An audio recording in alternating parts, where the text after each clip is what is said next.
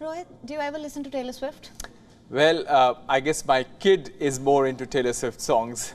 Great taste. He has great taste, I have to say. And taking note of the crazy fandom enjoyed by Taylor, the Museum of Arts and Design in New York City is celebrating her career by showcasing glimpses of Swift's eras for much cheaper prices. Take a look at our next report.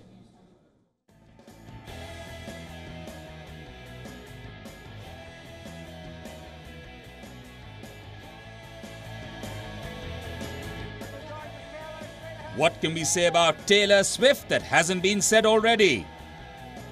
Her relationship with her fans continues to remain a never-ending love story. Swift has seen the kind of fame that is unheard of. At 33, she enjoys the global limelight where nearly the entire world gets obsessed with her moves, music and dating life. But it all comes with a high cost for fans who wish to see her perform on stage live.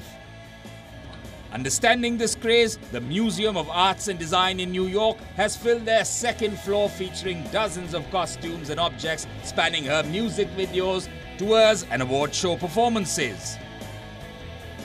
Their goal is to showcase how Swift uses clothing and props to tell stories almost as much as she does lyrics.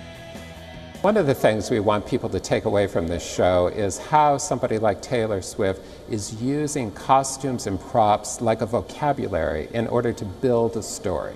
This is all about storytelling, and I think these objects are an essential part of those stories. She's always telling a story, not just with her lyrics, but with the way she looks. And she does that like not only in her videos, but also in her outfits on tour. So it's really cool to see like those outfits up close.